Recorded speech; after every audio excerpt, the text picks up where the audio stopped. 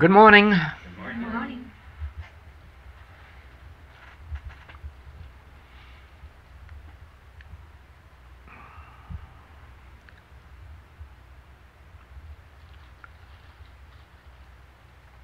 Teaching and being taught spiritually must be understood from this basis, because this is the key to the entire situation. The natural man receiveth not the things of God. The natural man knoweth not the things of God, and indeed he cannot know them, because they are spiritually discerned.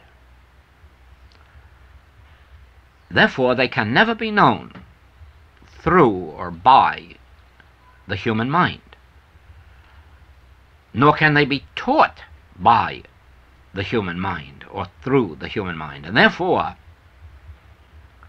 only an individual who has attained some measure of that mind that was in Christ Jesus, the ability to spiritually discern, can teach spiritually. And their teaching ultimates in lifting up the consciousness of the individual, or raising the Son of God in the individual, or developing that spiritual discernment in the student. Now, it is never what it appears to be, the imparting of knowledge,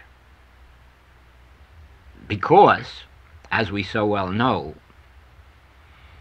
if you had all of the knowledge of truth that is in all of these books, you would still find yourself without spiritual power,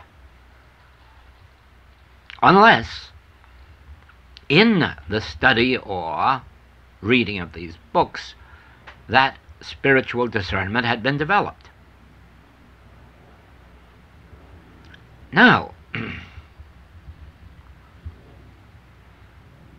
since spiritual truth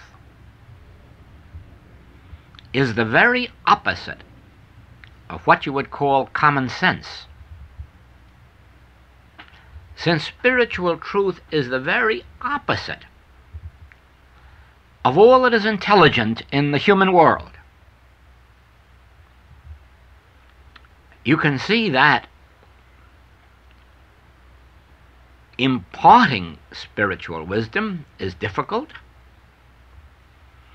and if not clearly understood, becomes impossible. What must be understood?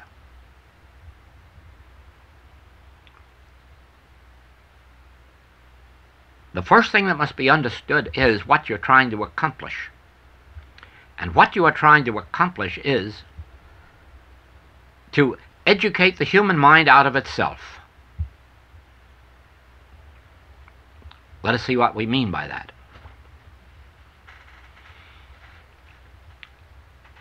The human mind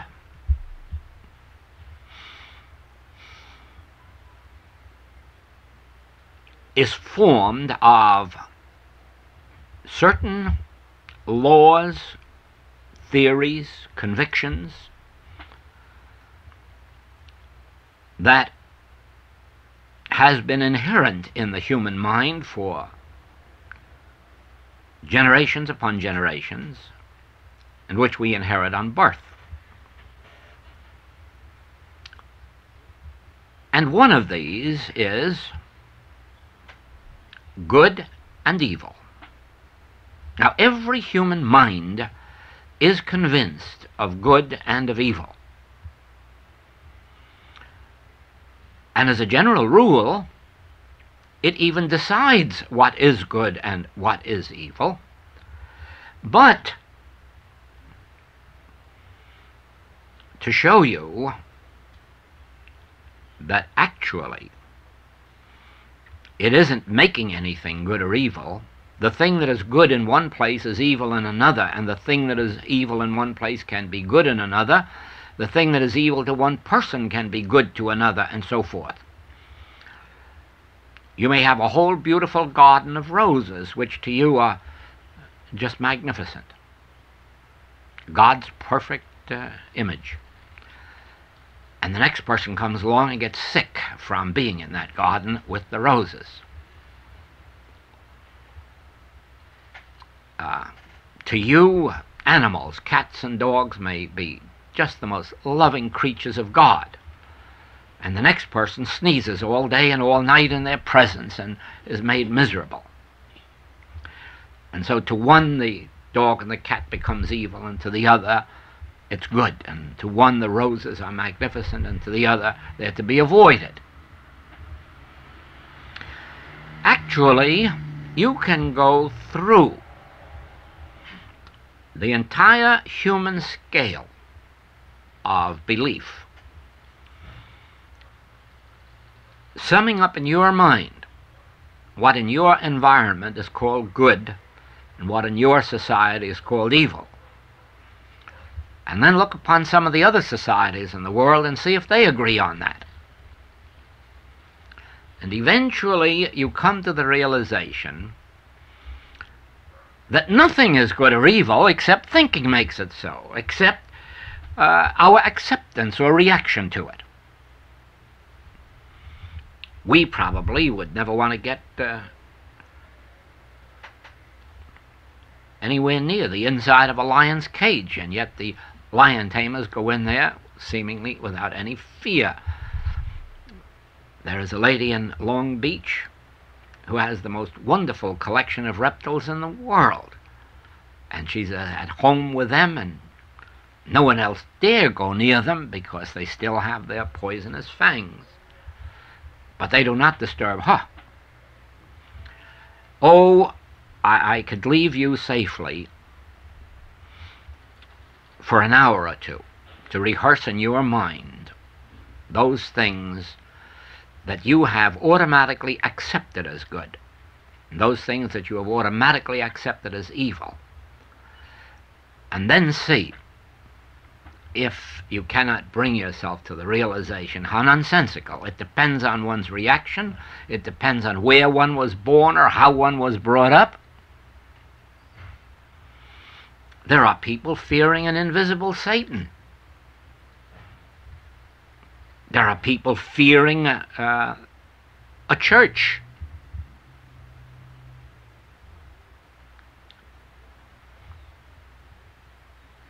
There are loads of people in the world still fearing Hebrews and still fearing Catholics and still fearing whatnots. Therefore, oh, of course, you know that in our strictly moral society, how many things there are that are shockingly bad, and that others have discovered to be not quite so bad. Therefore, the spiritual teacher must first of all have come to the consciousness that there is nothing out here, good or evil, in and of itself, regardless of appearances. It is the reaction to it that makes it so. And I will illustrate that in spiritual healing work. Someone asks for help for some illness or other. And the human mind, from the medical standpoint, this is evil. We must first give it, quickly give it this medicine, quickly give it this shot, quickly give it this application, so forth. But your spiritual practitioner, if they are to succeed in healing, must already have arisen at the state of consciousness which recognizes that nothing is evil. Only a reaction to it makes it so. Only a belief in it makes it so. As, for instance, this theory of catching cold by sitting in a draft or getting wet feet, which now is no longer a law, but which for so many generations was a law that brought about colds. Or the old days of menopause as having produced insanity. And now all of a sudden it doesn't. In other words, in those days, the spiritual practitioner would have said it doesn't. That nothing is evil, and nothing is a cause of evil, and nothing is an effect of evil, and would have healed it. But now it doesn't need healing because nobody accepts it as a cause, as evil. Do you see that? Menopause is accepted as a physiological change, and sometimes disturbing, sometimes creating a little nervousness, but not evil. And therefore, nobody fearing it, nobody is institutionalized because of it. Therefore, your spiritual teacher, to be a spiritual teacher, must have arrived, not at this knowledge having read it in books, must have arrived at the consciousness that enables it to sit down in the presence of these evil appearances, in the realization that nothing is evil. Only the human belief would accept it so, but that can't make it so.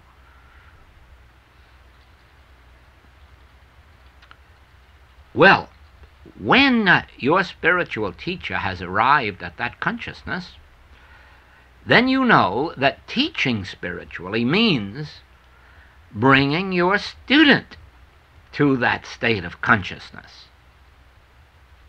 It means not merely imparting some wisdom to them or knowledge, but through the imparting of this letter of truth, lifting them in consciousness to where they too can sit down in the presence of the lion and say, the lamb and the lion shall lie down together because they are both of the nature of God, and actually bring about that demonstration. And the way they bring it about is, they may not bring it about with lambs and lions out there, but you'd be surprised how many times they bring it about between husbands and wives, where the husband is a lion and the wife is a lamb, or vice versa. And where they do bring about the harmonious living together. Do you see? Now, the human mind, then, is actually a state of belief in two powers. And only as your spiritual teacher can, through these precepts and examples,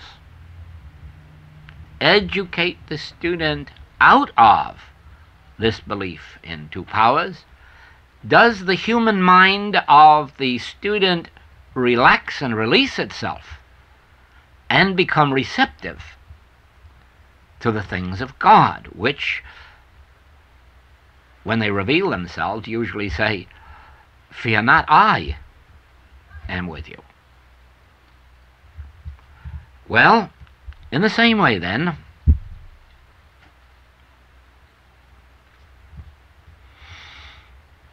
the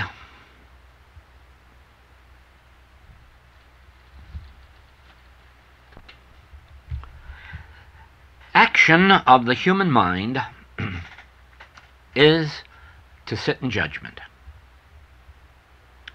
And you cannot attain Christ consciousness until the human mind has relinquished that. Judge not.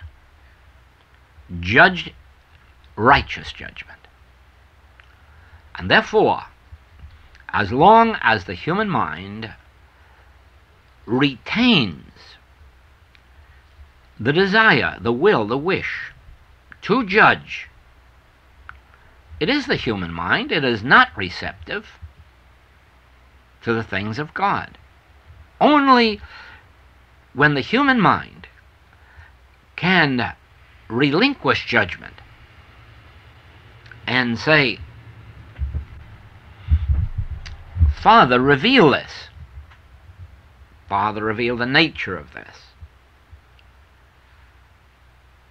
Then, you see, the human mind is not sitting in judgment. It is not calling this good and this evil. It is not calling this moral and this immoral. It is not calling this honest and this dishonest. It is not calling this free and this slave. It is relinquishing.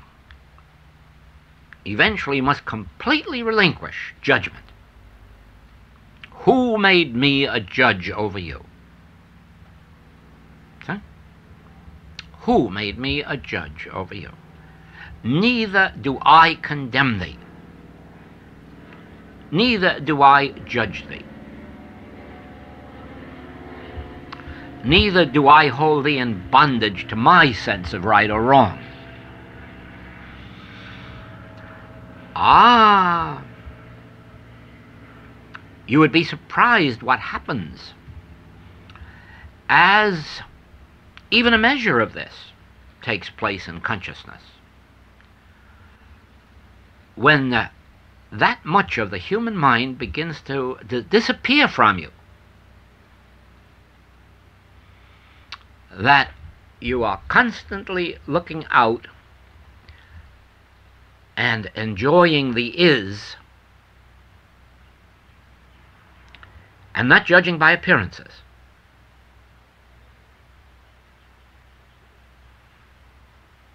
Whatever it is that I am looking at, whoever it is that I am looking at, I am not saying good, I am not saying evil, I am saying is.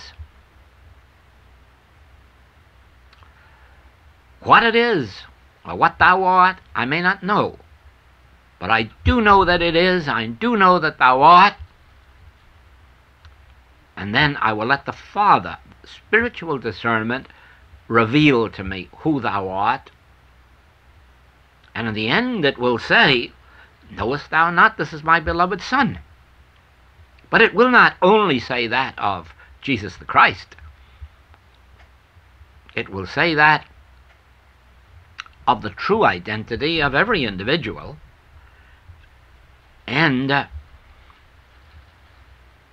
of a partially attained Son of God in every seeker who is really seeking and knowing what they're seeking. Now, the student does not know what they're seeking, and they have no way of knowing.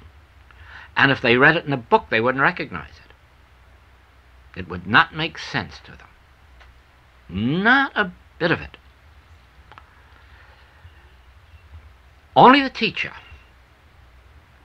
who, and the student, of course, who is on the path, even though they have not yet attained, they do recognize, yes, that's what I'm seeking.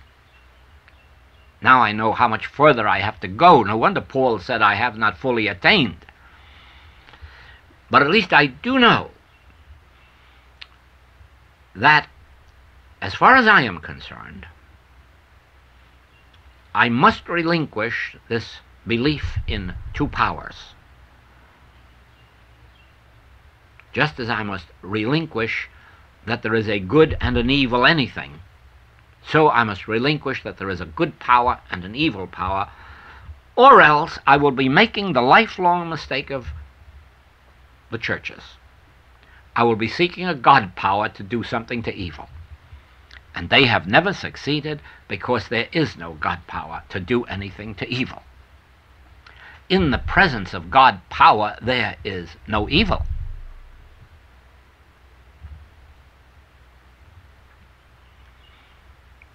Now, there has been a change in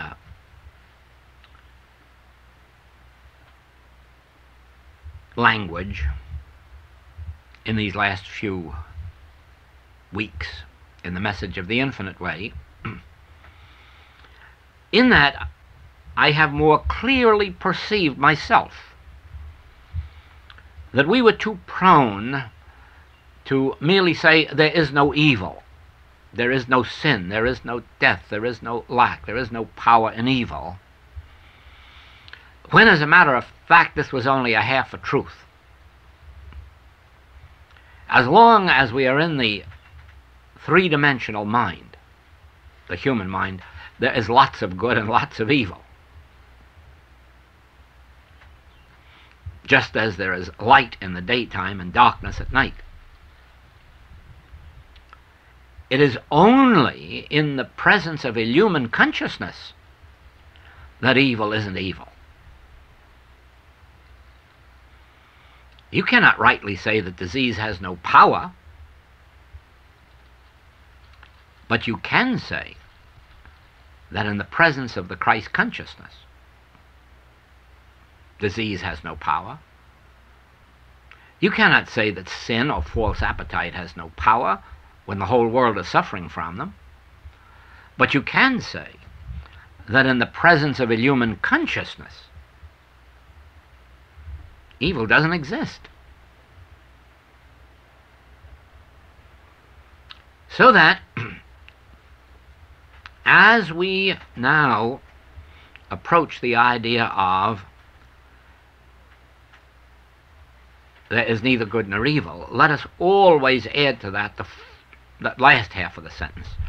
In the presence of my consciousness, there is fulfillment. In thy presence is fulfillment. Not just there is fulfillment, in thy presence there is fulfillment. In my presence, in the presence of whatever state of illumination I have attained, is fulfillment. Not because of me, but because of the state of consciousness that realizes one power, the state of consciousness that realizes that out here, in effect, there is neither good nor evil. Then, finally, we come to the last stand of the human mind. This is its last-ditch fight. If you can master this, you are home. Until you master it, you are on the way. Or in proportion as you can master it, you are reaching home. And that is the law of self-preservation. The law that would compel us to save our lives at someone else's expense. The law that would say, let us throw the bomb first, because it'll save our lives. Or the law that even though the legal law says you may shoot a burglar in your home, but the consciousness that would say no. First place, I'm not holding that individual's life as less valuable than my property. And I'm not even holding it as even less valuable than mine. Because even as we have witnessed the Magdalene becoming the greatest of the Christ followers, how do we know what burglar may someday become another Christ? Therefore, we can't sit in judgment and say your life is worthless in comparison to mine. But it is not you, it is not I, who believe in this law of self-preservation. It is the human mind, the carnal mind, which is entirely built up of the word I. I, me, and mine constitutes the human world. I can do anything for me or for mine. Well, you can see that in proportion as you can relinquish this self-preservation, you would, while you are providing for the support of your family, you would also begin to see, oh, wait a minute, this isn't right unless I'm at least in a measure contributing to some other family that may temporarily not be in this. Or as you are providing for the education of your children. Now, this is not right unless I am also at least contributing in some way to my neighbors. In other words, the ultimate of this is love thy neighbor as thyself. Love thy neighbor as if thy neighbor were thyself. And then see that the human mind is not functioning, because the human mind could never feel that way. The human mind is interested only in me and my children, or it is only interested in me and my country, right or wrong. This is the human mind, right? But love thy neighbor as thyself and pray for thy enemies, this is the Christ mind. And now you can see why the human mind could never accept spiritual truth.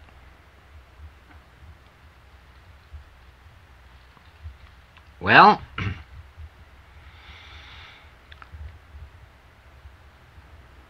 these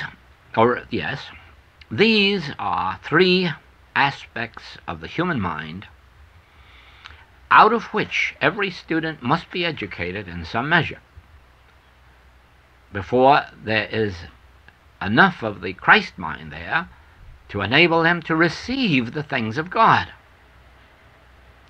to understand, to know the things of God. Because you can't know two things. You can't know I, me, and mine, and thou. So one must give way to the other. Then, in working with the letter of truth, the spiritual teacher must know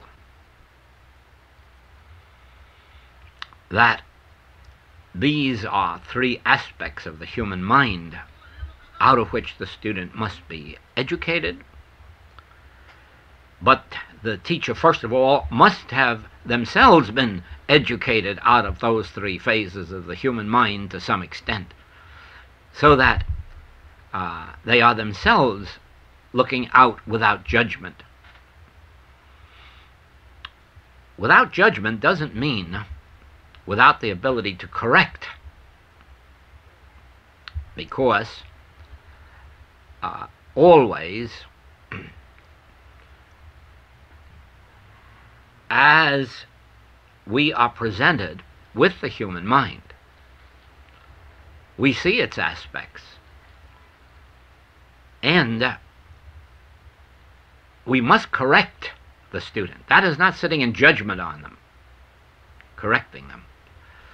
It is sitting in judgment on them to condemn them for it, or blame them for it, or hold them responsible for it. But to understand that each one of us is presenting aspects of the human mind, and that in teaching, our function as a teacher is to point these out and bring about ways of correcting them. So the teacher then brings out these three aspects and all of the illustrations that will help to dissolve the human mind. Now,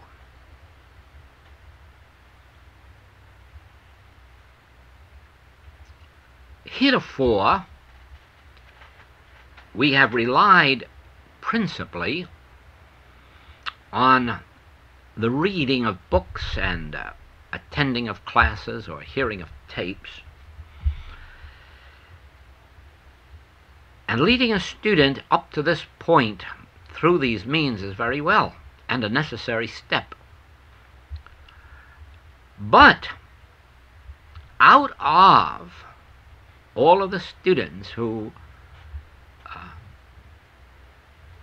are studying in this manner, there will be found those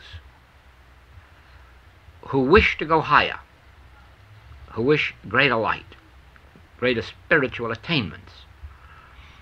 And then here is where we come to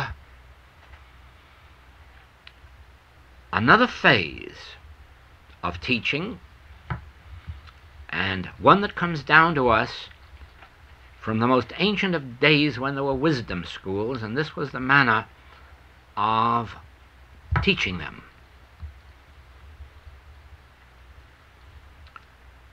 It is where a principle is given to the student for that student to practice and live with until realization dawns, so that they may say, on this point at least, whereas before I was blind, now I see. For instance,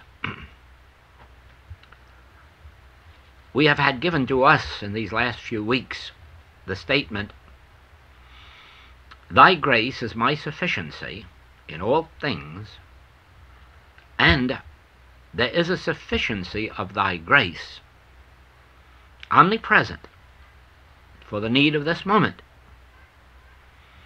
Now this is a spiritual principle. It is a truth that is not true in the human picture,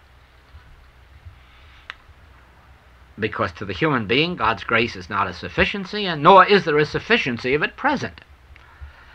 Therefore it is only to the illumined consciousness that thy grace is my sufficiency, and that there is a sufficiency omnipresent. Therefore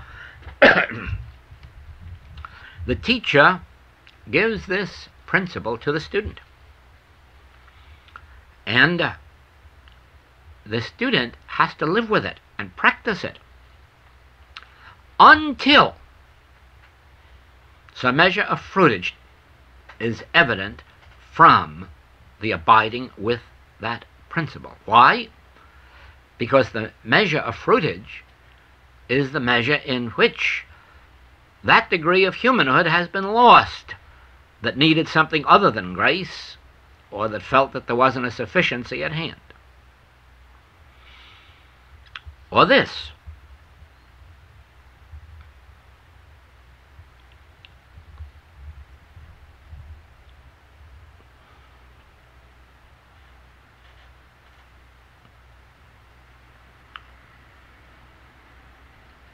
as we understand charity and benevolence in the world today, we should embody these for the sake of the poor, for the sake of the downtrodden, for the sake of those who have not.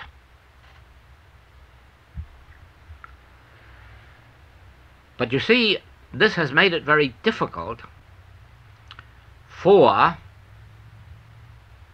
a sufficiency of charity and benevolence to go forth into the world, because it's so hard to make me come to the conclusion that I really should give up so much of my own, even for the poor and the downtrodden. Again, you see, there is the phase of the human mind that is clinging to itself and its own. But unfortunately, this time it is through miseducation, because that is not really the purpose of being charitable or benevolent.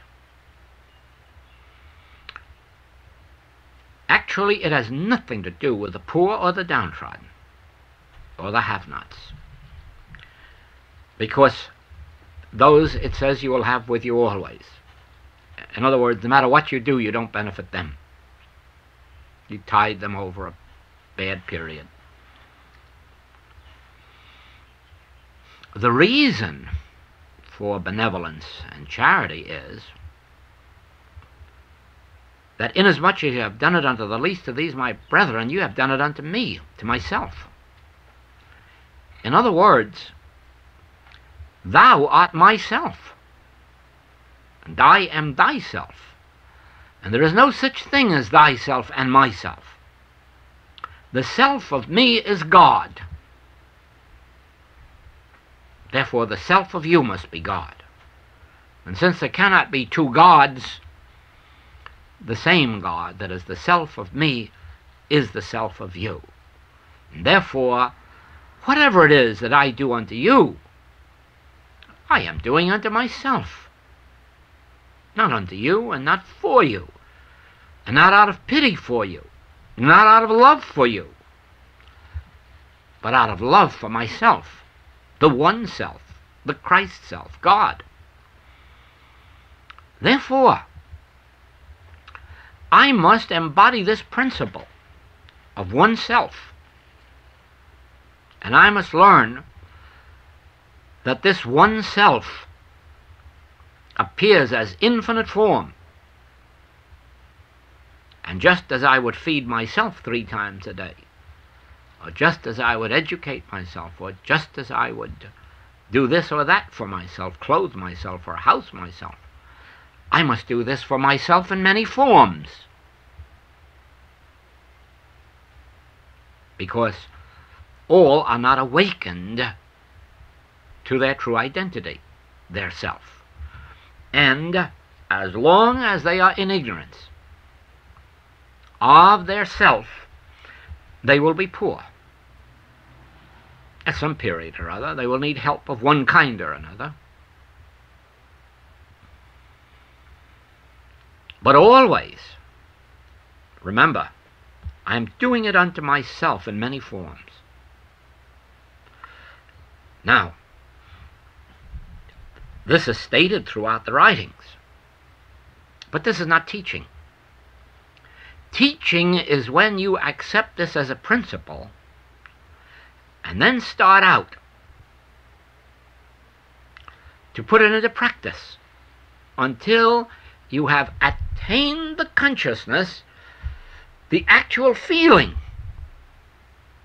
that I am thyself and thou art myself. It's a principle to be worked with. Now, this is how it was done in the ancient days, and that is why nobody went through class in a week or 2. Class took 7 years. And usually 7 years of living right in the household with the teacher, or right in the building with the teacher, so that not only the words of the teacher, but the consciousness of the teacher was being imparted. Well, that has become impractical because of worldly conditions. But the teaching on that basis could still go on with those students who were sufficiently dedicated as to be willing to take a principle, live with it, work with it, until they embody it.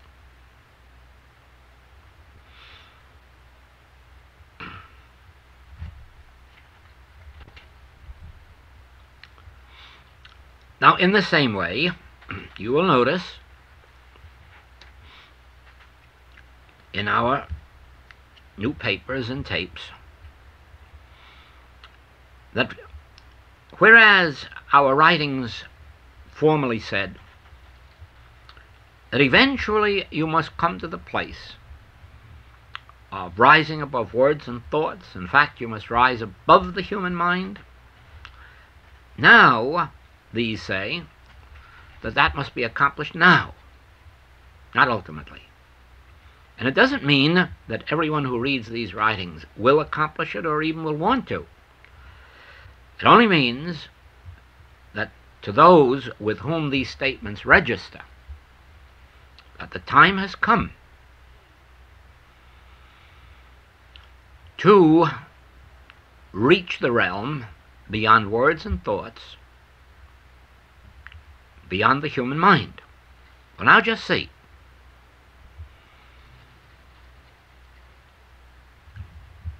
Regardless of what we have said this morning, up to this point, you can see that these words and thoughts would be meaningless unless you can embody them as consciousness.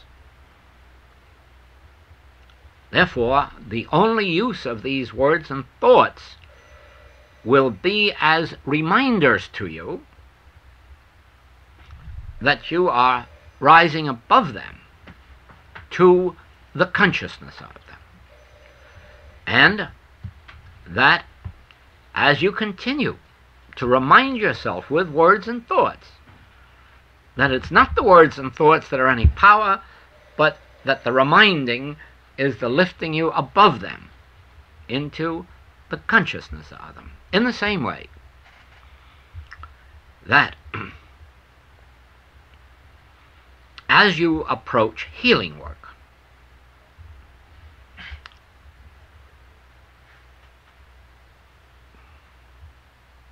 well, let us take an absolutely impossible situation. I don't mean one that isn't happening every day, but I mean that one that seems impossible of solution. We have a call from a husband or wife of intolerable living conditions between them. Differences that just cannot be surmounted.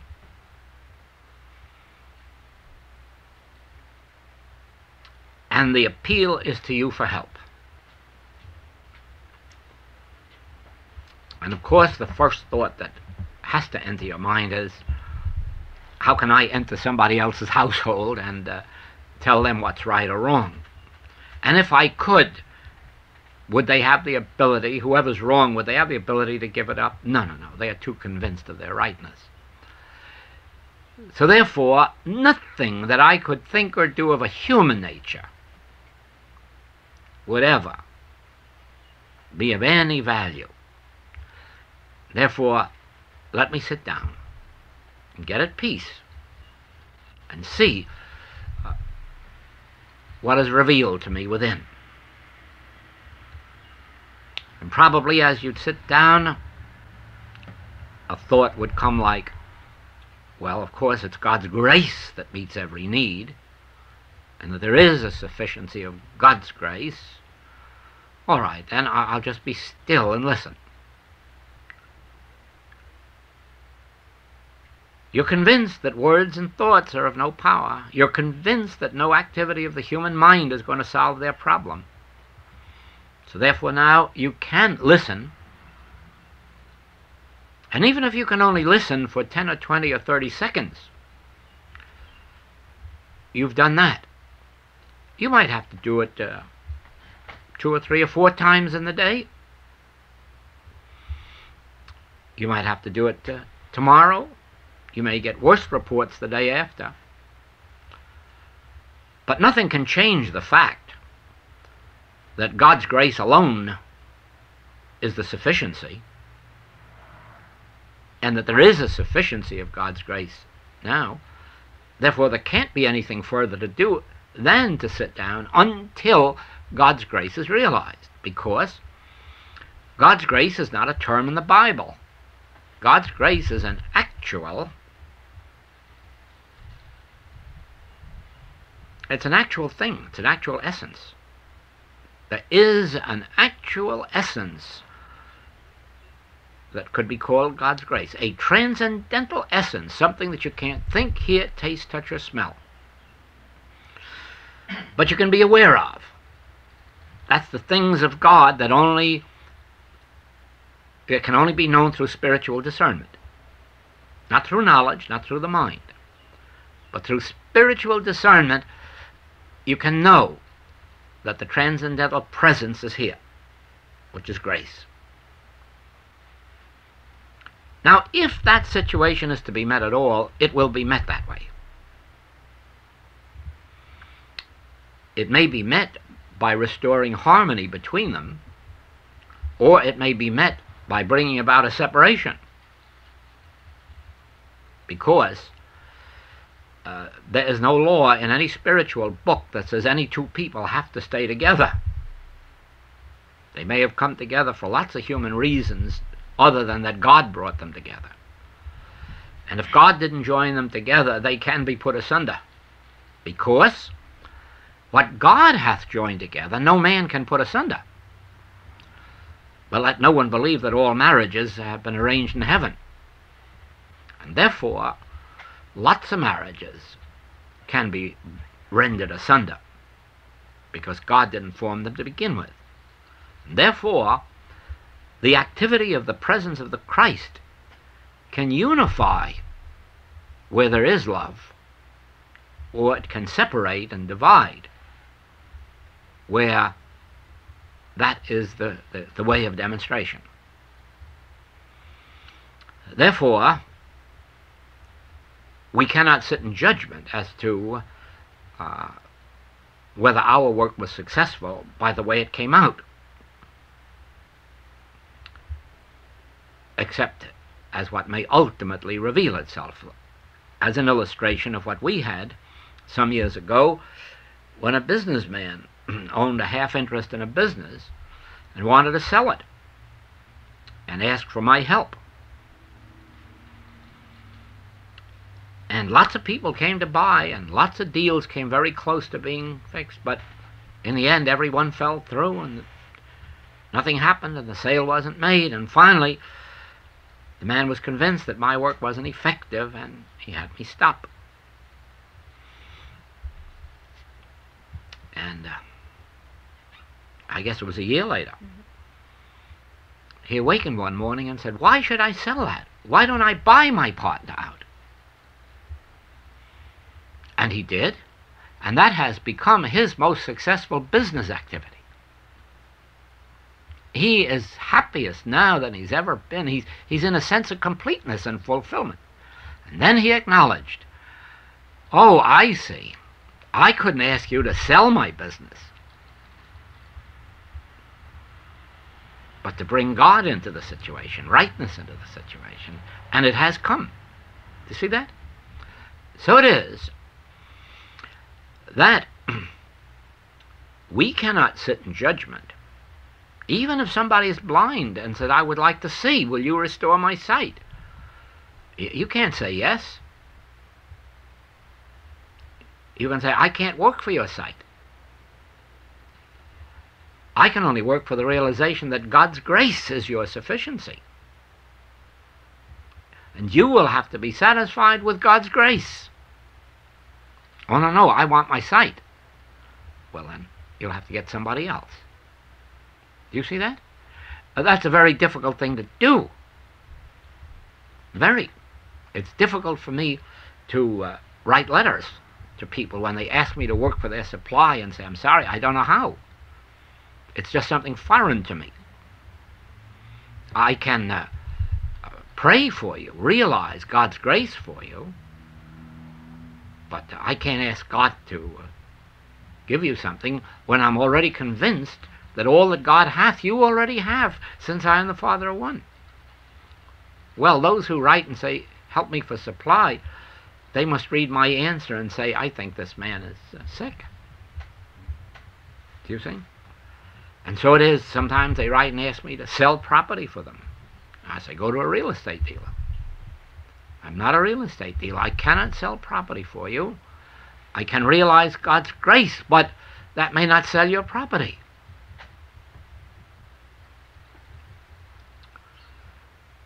Now you see, the spiritual teacher cannot teach this unless they themselves have reached the state of consciousness that realizes this, and then they can only teach it in the degree that they know that they are educating the human mind out of itself, gradually getting the human mind to give up its reliance on its own powers of judgment, reliance on good and evil, reliance on money, reliance on princes and powers.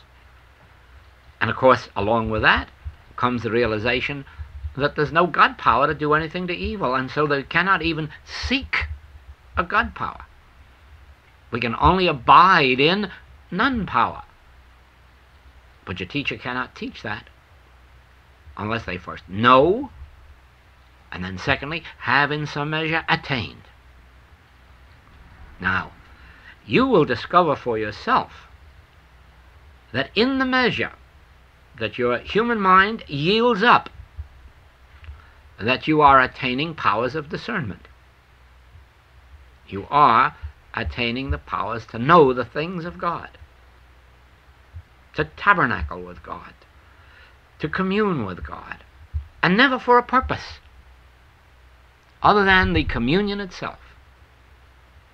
Everything else is a grace which is added or comes forth from. All right, now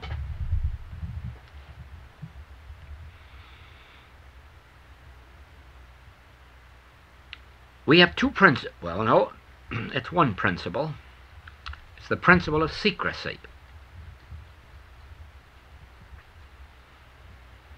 You hear a lot about it in fraternal orders, but I don't know why you don't hear about it in religion when it is one of the Master's greatest principles.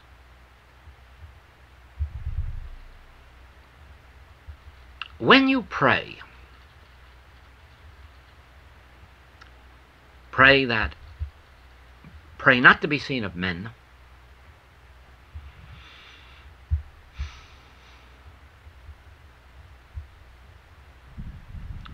Now here's one of the greatest principles ever revealed on the face of the earth.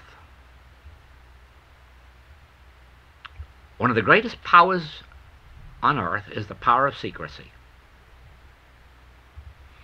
And here is how it functions.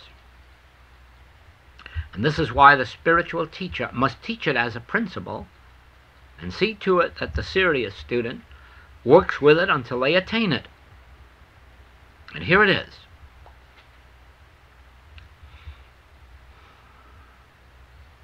I and my Father are one. And since I'm on the spiritual path, I'm looking to God alone for my experience, for my joys, for my successes, for my supply, for my happiness, for my home, for my health. I'm looking only to God for these.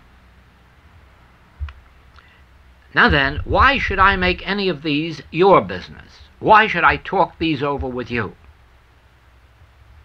Why should I tell you anything?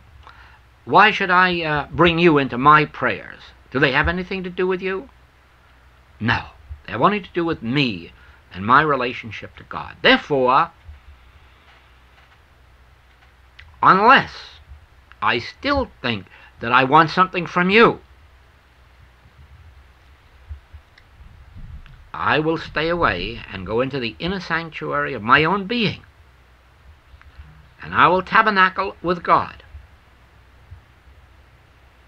Now remember this, there is no God in holy temples, there is no God in holy mountains.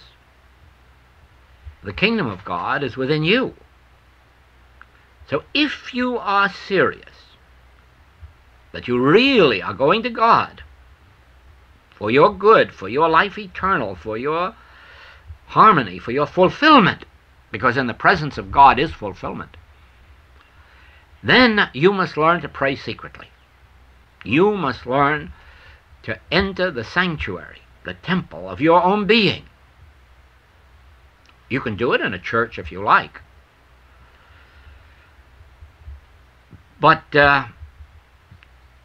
most effective praying is done at home, or in the automobile, or out under a tree, where you're not conscious of other people around you, where there's no self-consciousness, where you can forget self and surroundings and get in there to the Father within.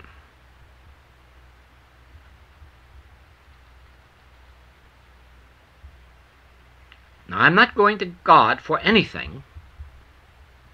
I'm going into the inner sanctuary of my own being to tabernacle with God, to commune with God.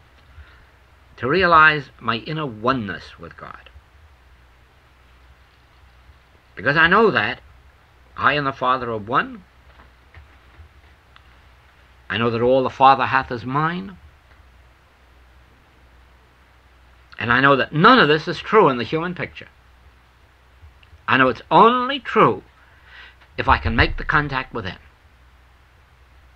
It only becomes true if, in my innermost being, I can make that contact and live with it. Then, Scripture says, what the Father seeth in secret, he rewardeth openly. What he seeth in secret is shouted from the housetops.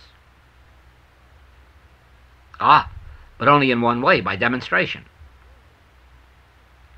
The world may say, by looking at me, well, he's pretty happy. The world may say he's successful. The world may say he's joyous, or so forth and so on. But that is the way God proclaims it to the world. And I proclaim nothing further than that. Not the how or the why or the wherefore. That is my secret business. Until someone comes and says, share your bread with me. And I say, do you mean it? Inner bread, or are you looking for something outside? Whatever it is you have, I hunger for it. Good. I will teach. But again, it will only be between thou and me. This will be our secret. What I teach will not be the affairs of the outside world. And how I teach will not be the affairs of the outside world. And what you learn must not be the affairs of the outside world.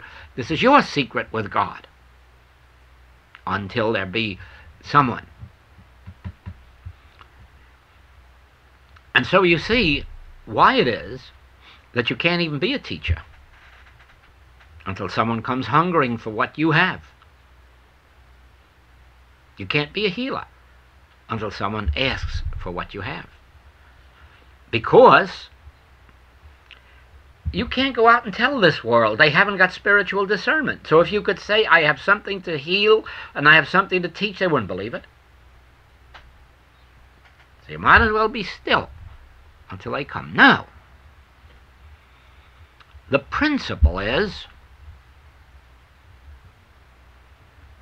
that in this secrecy and silence of my inner being,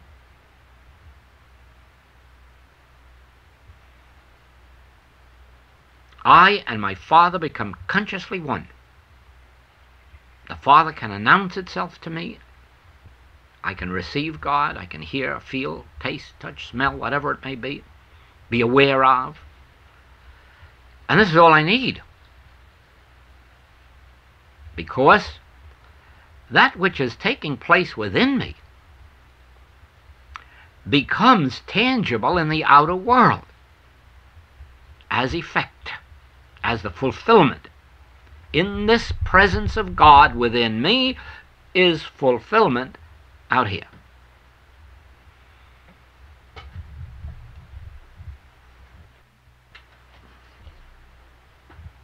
Oh, we're turning over to the other side to complete this.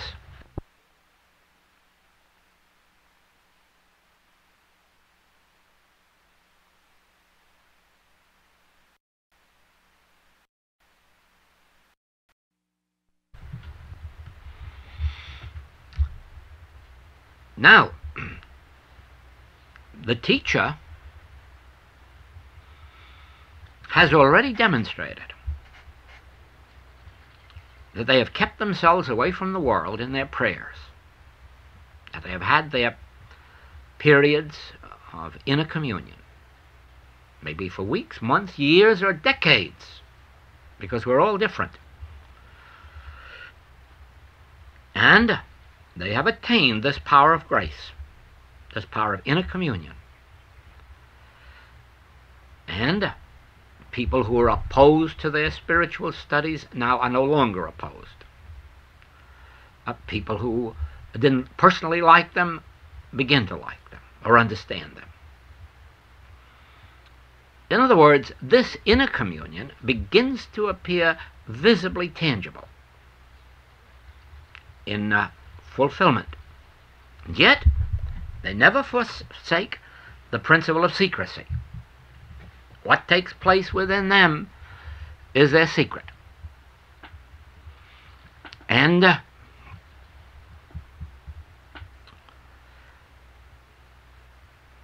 they have no do-gooder complex. They lose all desire to save the world because they know the world cannot be saved. You cannot go out and give this to the human world. Therefore, it knows that my own shall come to me. Those of my own household will come to me. And the bread, the manna that I have received from heaven, I will gladly share. But I won't share it with the world, I'll tell you that. I won't go out and tell it to my lawyer, and my taxman, and my baker, and my plumber. No. And as I travel the world, I will not tell it to the hotel people where I stop. Even though they've known me for years and years and years, they still don't know what I do. Because, except in the rare cases where someone comes,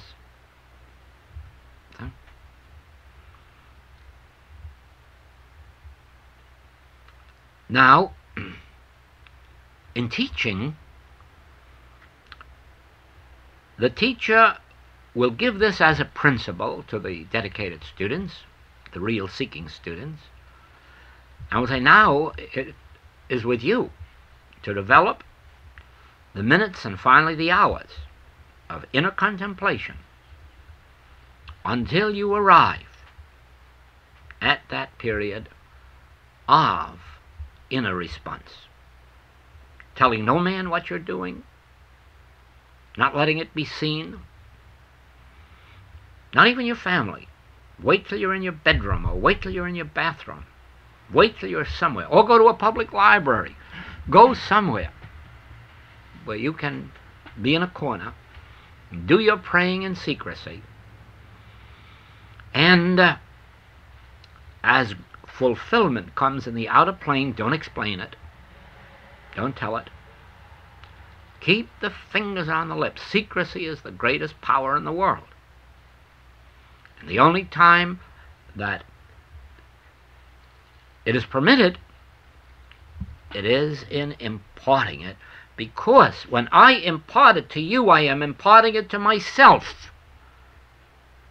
If I were to impart this to the human mind, I'd be hitting up against a brick wall that would bounce back at me like a ball would bounce back. But in imparting it to you, it doesn't bounce back. You brought yourself here. You were seeking not loaves and fishes, but bread, meat, wine, and water, and not of a physical nature. Then you have benevolence. Be sure that you do your benevolences not to be seen of men. Now, this doesn't mean that you have to send anonymous cash to wherever you want. It doesn't quite mean that. You can send your check here, there, or the other place. But in doing it, ask that it not be publicized on any lists, or that it be credited to a friend. In other words, make certain that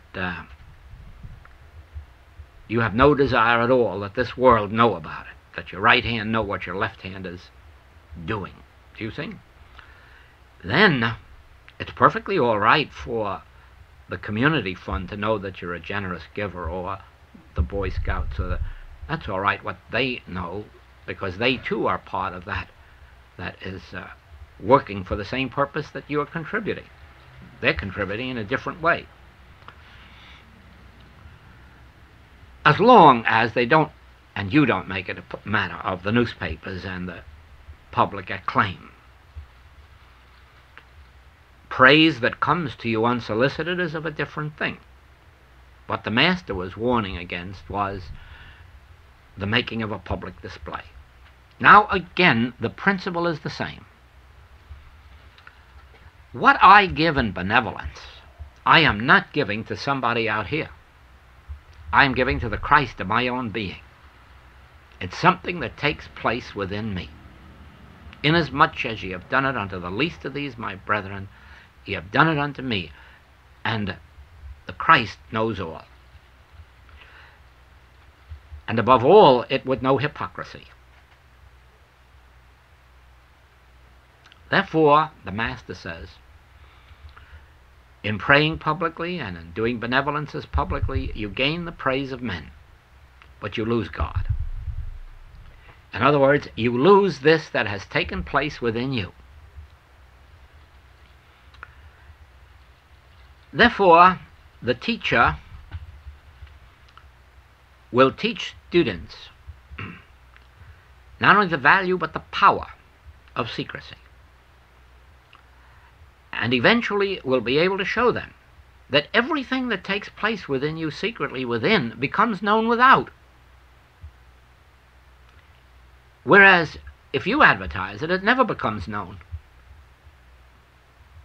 because it isn't even believed.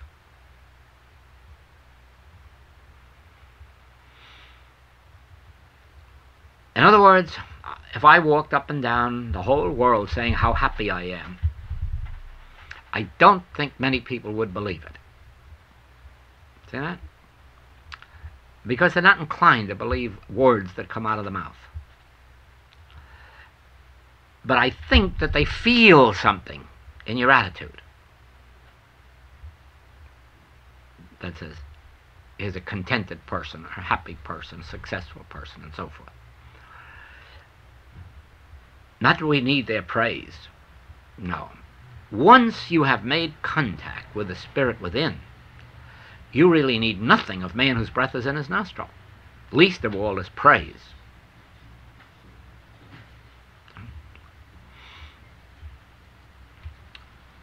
Now, just think of this. Not only it is not known in the religious world, very few people know in the metaphysical world or spiritual world that secrecy is the greatest power on earth, and that the inner communion with the Father in secret is the secret of outer harmony. And yet, that is now what we, in this infinite way, must impart. We must reveal, and not as if giving you a class this morning, but if you are my student here, and I were teaching continuously, it would be my function to nag you, to keep at you,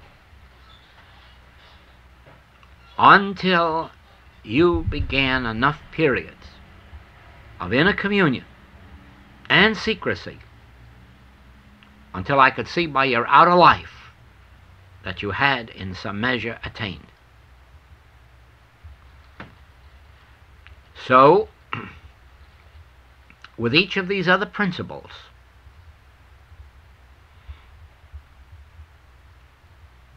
it would be my function as a teacher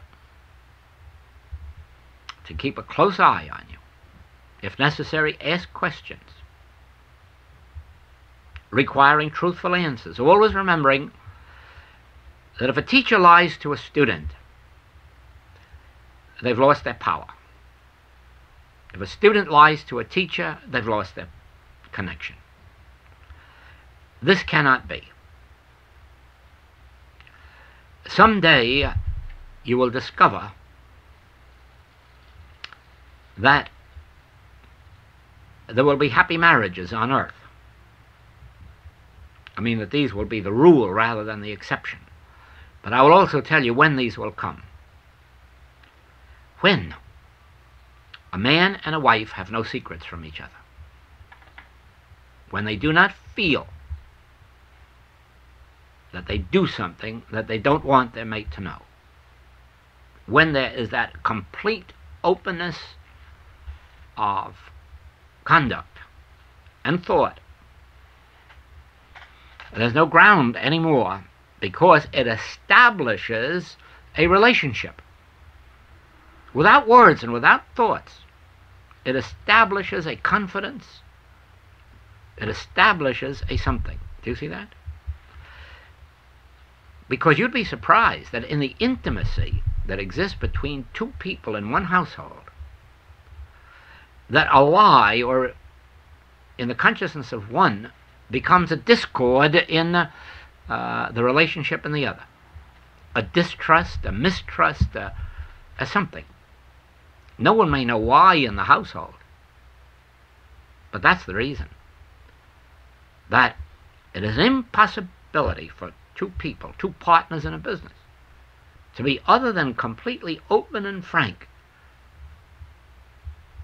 Otherwise, some discord enters. And the reason is that whatever is taking place secretly is known openly. And my secret relationship with my family is known to them openly, even if they don't know what I'm lying about. They know something is wrong. See that? Therefore, there must come a complete relationship which is based on oneness. Since I am thou and thou art me, how can there be anything of a secret nature? So, then, as the teacher works with these students, with these principles, one by one,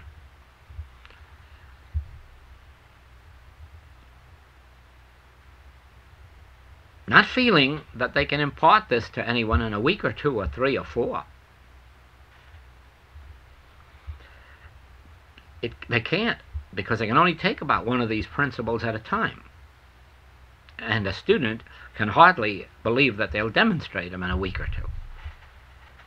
But they can take a principle for a week or two, and then another principle for a week or two, and then have the both principles for a week or two, and so on and so forth.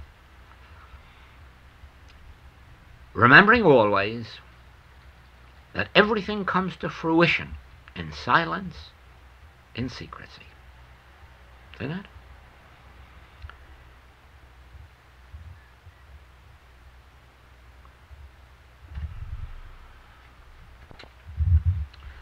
If you should ever wonder why in 17 years we have less than a dozen teachers in the entire world,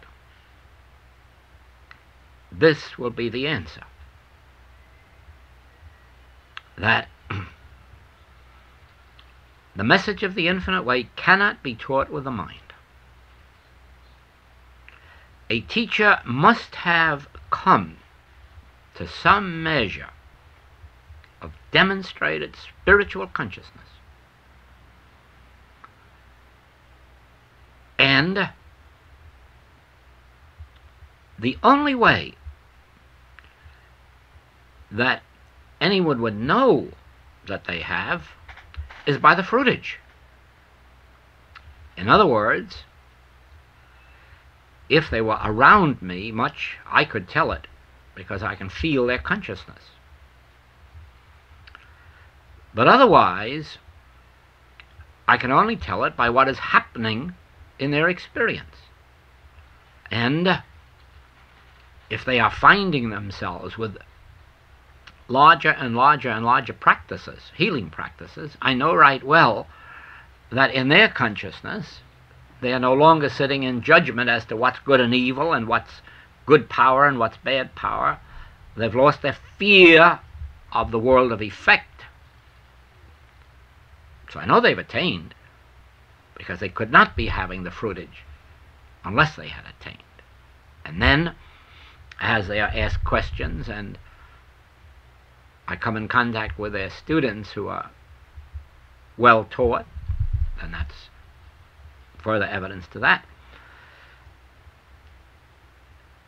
It is for this reason that from the beginning of the message of the infinite way, it was made clear to me that it must never be organized. Because once you organize, then you must have an activity in Los Angeles and Chicago and New York and Cleveland and Pittsburgh and Philadelphia and San Francisco and so forth and so forth. But being unorganized, we don't have to have an activity anyplace. I don't care if there's no activity anyplace on earth. Because I'm not organized, I'm not dependent on anybody's dues or contributions. Therefore, I don't care if there aren't any. My demonstration is that I and my Father are one. And therefore, I must rely always on spiritual unfoldment for my income, my grace. Therefore, I could not allow myself to become dependent on establishing this, that, or the other thing. Well, the same place, the same way. The moment we would have a teacher that had not demonstrated their inner contact with the Father, we would have teachers looking for pupils and looking for classes and looking for fees. Then we would have no spiritual impartation. See that? Now, if the message of the infinite way is to function down through the ages, it will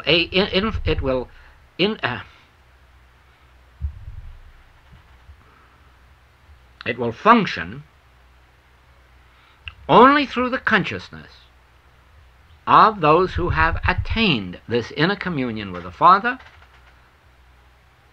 the fruitage of which is divine grace. Then it makes no difference how few there may be. Those few will take care of the world, because no more of the world will be led to them than they can take care of.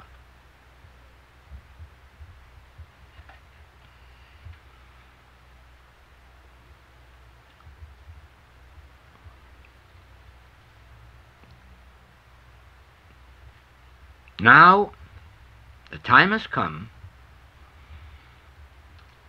for our teachers to present these specific principles, give the student the opportunity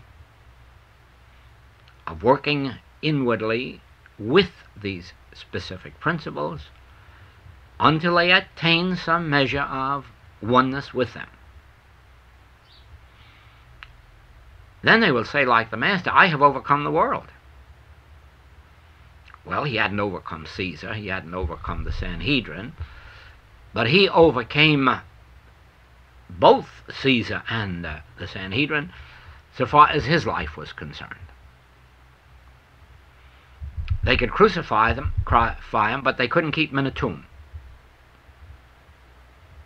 They could shut his mouth, but they couldn't stop his word. And so, each one of us in a measure comes to where we have overcome the world, meaning the world cometh to me as temptation, but findeth nothing in me. I can walk up and down a great big alley of whiskey bottles and not feel the slightest temptation. I can walk right up and down a whole alley of gambling tables and not feel the slightest temptation. Do you see what I mean? But what I really mean is that we can walk up and down a whole alley of sin and disease and lack and limitation and the threat of war and fear no evil. Because the temptation will be in the same nature as those whiskey bottles or those gaming tables. There'll just be pictures out there that findeth nothing in me to respond to. And so eventually, sin, disease, death, lack limitation, are pictures out there that find nothing in me to respond to. In that measure, then, those who seek the grace of God will, in coming to me, be released from this world, from the human mind and its fears and its temptations and its two powers, so that we can rightly say that wherever Jesus walked, sin evaporated, disease evaporated, lack evaporated. So we can say that wherever the spiritually illumined walk, sin, disease, death, lack, and limitation evaporate.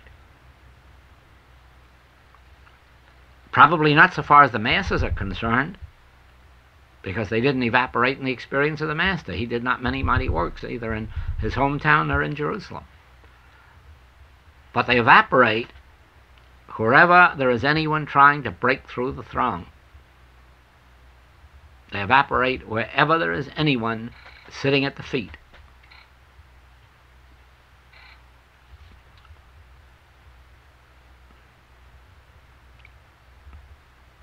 And so teaching takes on another phase or facet in the message of the infinite way.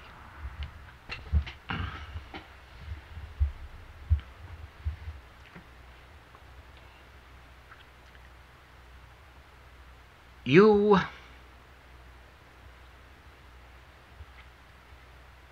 who are teachers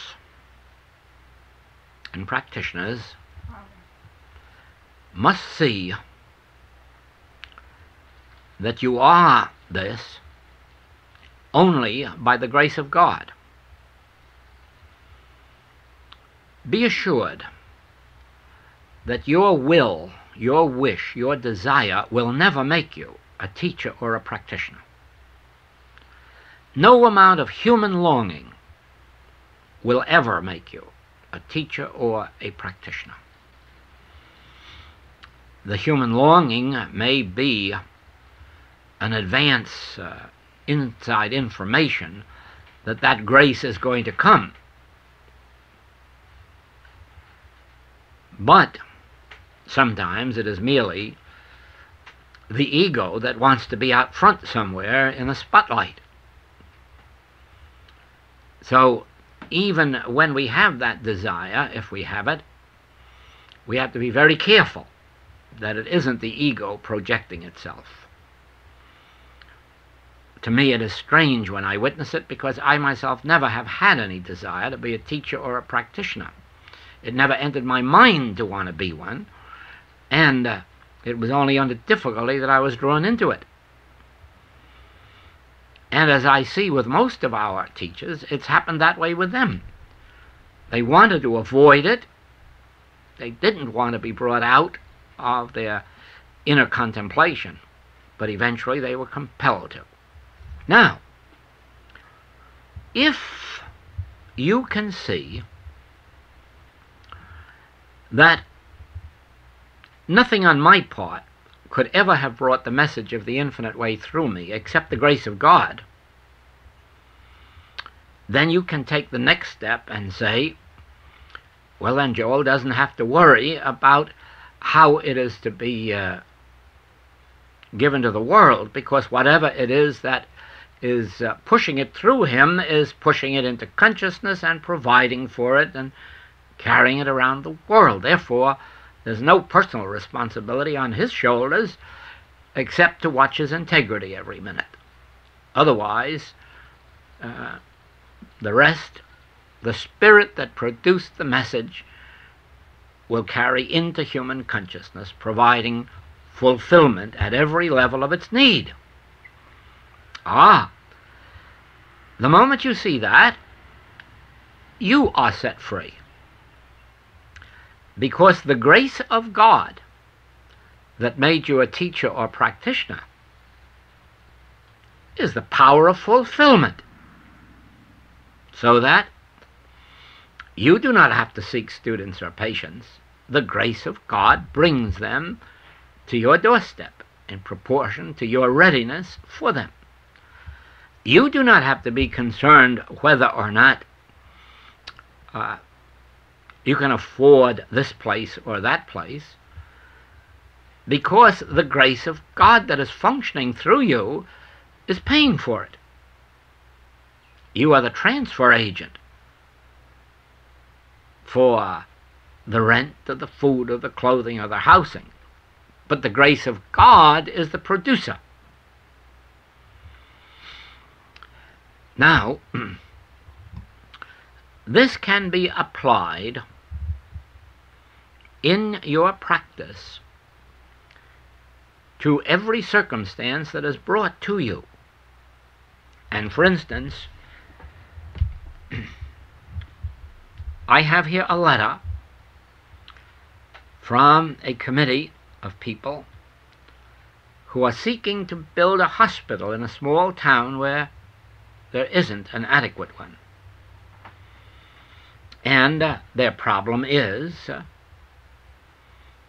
$1.5 million, which you can understand to the human mind is presenting a problem. And my answer is just this: inasmuch as ye have done it unto the least of these my brethren, ye have done it unto me, the Christ. Therefore, whatever it is that you believe you are going to do for sick people, or poor people, or crippled people, you are doing unto the Christ. Therefore, this activity in which you are engaged must be an activity of the Christ, because its object is to serve the least of these my brethren. And in that passage, the Master referred to the fact that when I was sick, ye comforted me, and when I was in prison, ye visited me, and when I was poor, ye fed me and clothed me. So therefore, this very activity that you are planning comes under that passage as a Christ activity. Therefore, the responsibility of paying for this hospital is not yours. You are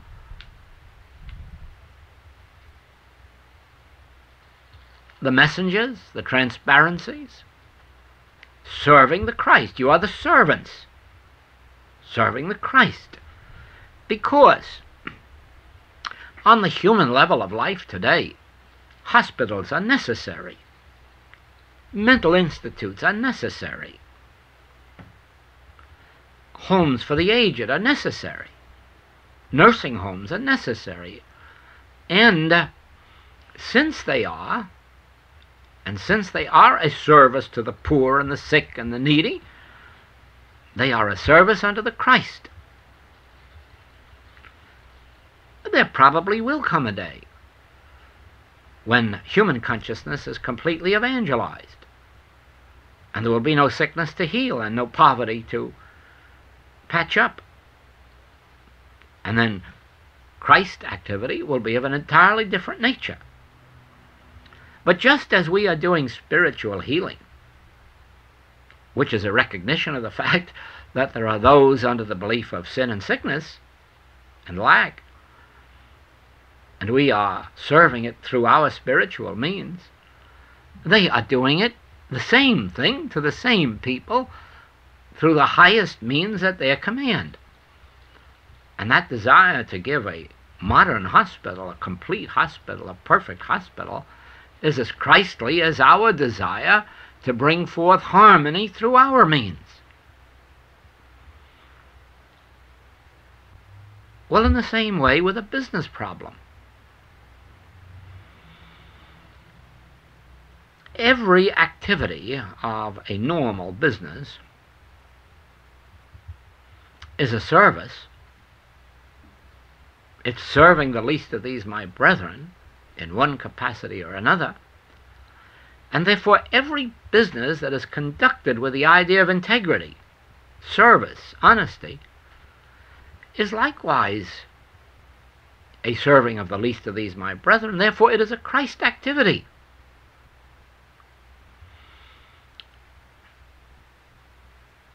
So that any problem that is brought to us, whether it's an unhappy household or an unhappy business or a failing business, or the desire to bring forth hospitals or institutions of one kind or another, all of these must be understood in the light of a service unto the least of these my brethren, therefore a service unto the Christ, and letting the Christ perform its functions through us. Then, as we learn to pray in secret,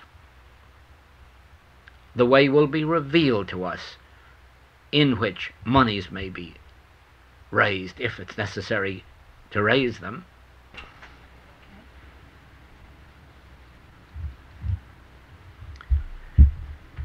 Well, do you remember the story of the prodigal son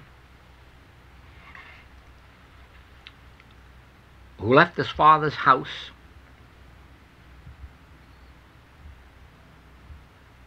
and he used up all his substance, and he finally ends up eating with the swine, realizes that even his father's servants are better off than he is, and then starts to return to the father's house? Well, now I'll tell you something. That never took place to an individual. That was not the experience of a man. The mystic who gave us this story was telling us the human mind left the father's house and has used up its substance and is turning back to the father's house. The human mind is the prodigal. The human mind is cut off from God. The human mind has no hidden manna, no meat that the world knows not of. The human mind is a prodigal. It has only what it knows it has, and each time it uses a little of it, it has that much less. And therefore, the prodigal is the universal human mind. And it is now nearing the time when it is banqueting with swine, when it knows that it cannot rely on money, on treaties, on armies, on bombs. It cannot even rely on its crops.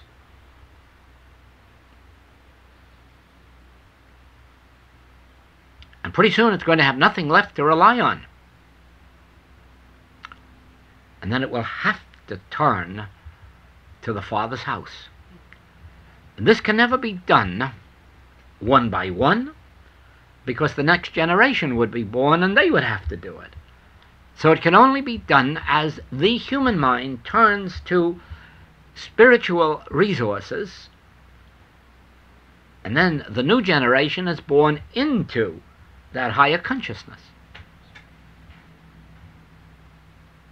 And so only one generation has to become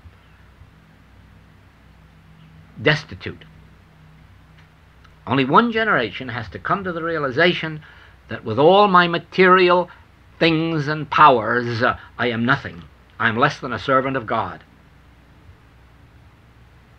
Because a servant of God is always safe, always well, always fed, always housed, always clothed. The servant of God lacks nothing.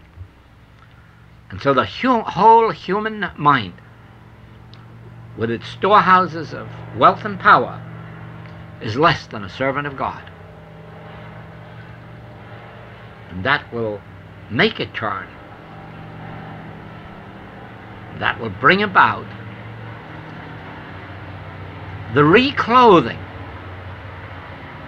with the purple robe and the jeweled ring, so that individual consciousness will be divine consciousness.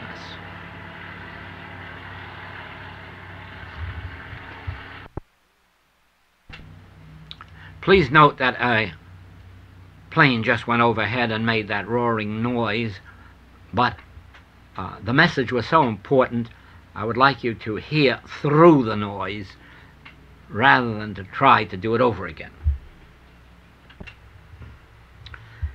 This will help you to see why it is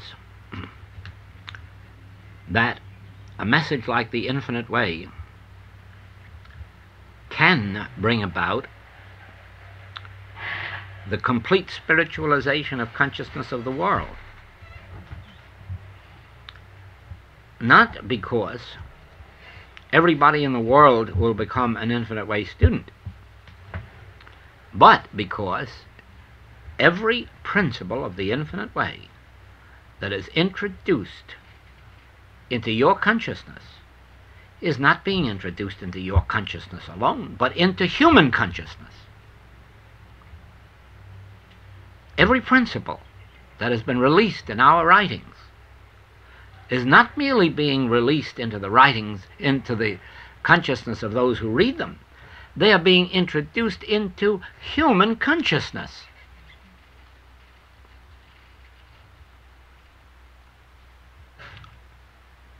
Just the same as when something comes up in the news of a fearful nature, it makes even those people fear who have no knowledge of what's in the news. They just waken in the morning with a sense of fear. And I don't know why.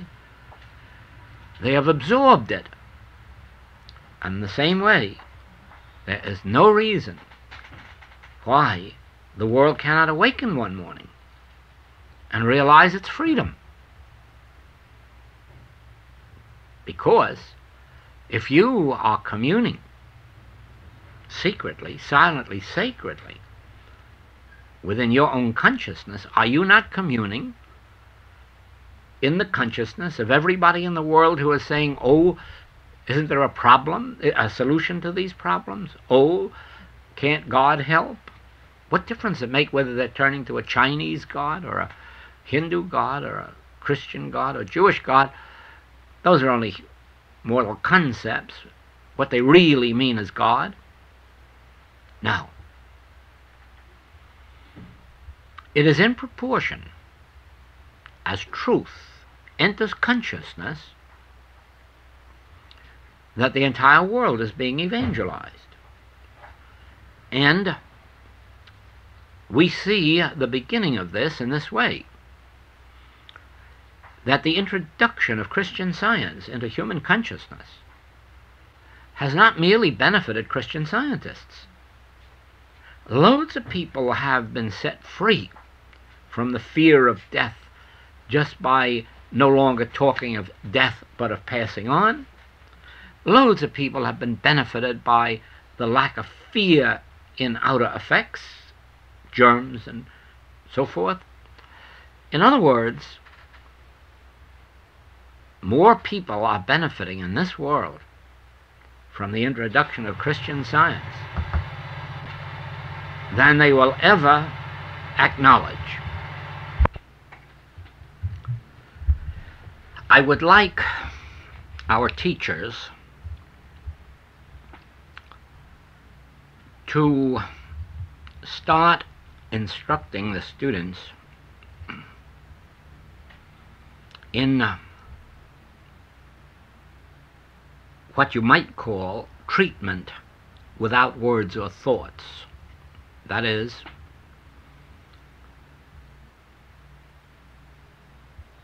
bring out in them the ability, when a claim presents itself,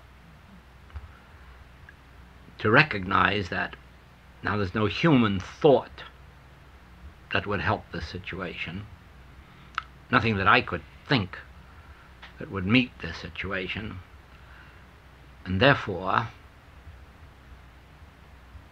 let me be still and know that I, in the midst of me, is God. Let me hear Let me receive. And then, speak, Lord, thy servant heareth, and wait. If necessary, only 10 seconds, 15 seconds. But to train the student to engage in more and more of that type of healing work that sits down and acknowledges now there is no human thought I could think, there is no truth I could know, because only the transcendental presence itself, the Christ itself, dissolves these appearances. And therefore I must sit here and become receptive to the Christ, and then listen. And it may last 10, 15, 20 seconds. The main thing is that the student practice this 10 times a day, 20 times a day, 30, whatever their own inner impulsion is. And there's never any lack of subjects to treat, because there is the threat of world war. There is the threat of economic depression. There is the threat of Asiatic flu. There is the threat of elections. There is enough going on in family life, community life, national life, so that anyone can sit down a dozen times a day and say, how can this situation be met? Well, there's no human thought will meet it. If truth books would do it, there's enough of those published. If just knowing the truth that's in books would do it, there's been enough truth knowing going on. So the next step is the transcendental experience itself, because this is what the Infinite Way has been saying in every book. This is not a teaching, this is an experience. And whatever teaching there is merely to lead up to the experience. And now we are in that era of the Infinite Way, when we must approach every problem from the standpoint that now there's no human thought I can think, and there's no truth I can know with the mind that is going to solve this. Therefore, I must be about my Father's business. I must be listening. I must know that I, in the midst of me, is God, and let it utter itself. Let the voice utter itself that the earth may melt. And therefore, I am developing receptivity. Well, you see, each one of us who is very actively engaged in healing work is working from that standpoint. We have reached the understanding that my human thought is not God's thought. And God's thought is not my human thought. Therefore, my human thought is not power. Even when my human thought is saying a lot of words of truth, it isn't power. There is a mind that is called the mind that was in Christ Jesus. That is higher consciousness. There is a higher consciousness. And when it is on the scene, the earth of error melts. Therefore, the meditation or prayer or treatment, which is to be effective, is to be one in which that transcendental mind is actually realized, felt. When I can feel it, when I can know, then it is on the field, it is caring for the situation. And so we must be taking our more serious students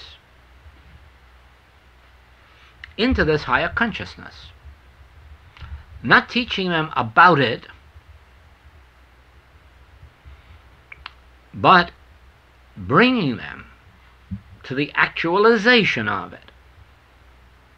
In other words, it is as if you were to say, you the teacher, were to say, now look, I really should be able to turn out 4 or 5 or 6 fine teachers, dozen practitioners. But how?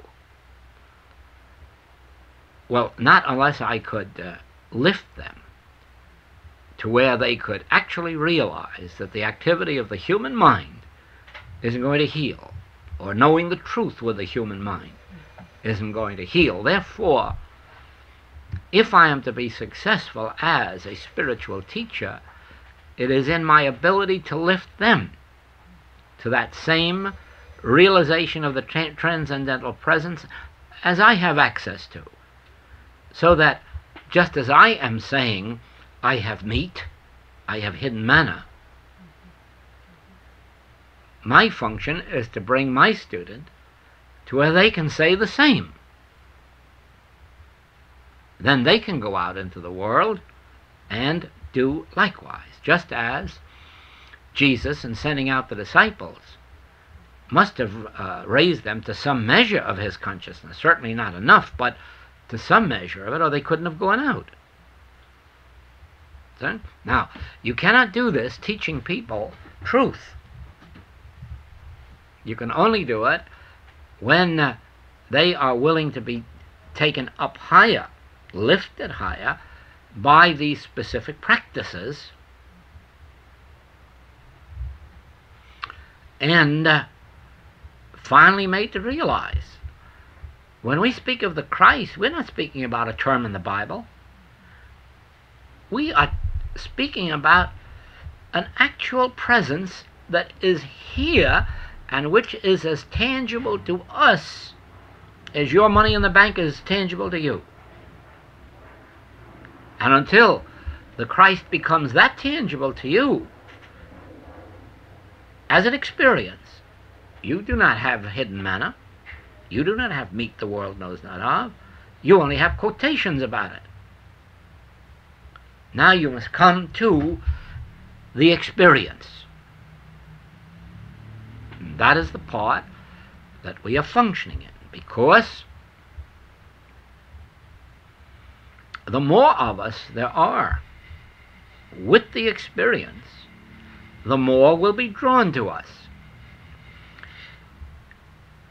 You know, when I went into 236 Huntington Avenue as a Christian Science practitioner, I was the only practitioner in the building. And for about 3 years I remained the only one. And others just would not come in, because the feeling was that there wasn't enough practice for more than one. In fact, before I went in, they didn't even think there was enough practice for one. But I did prove that there was, and they thought, well, then I must have all the practice.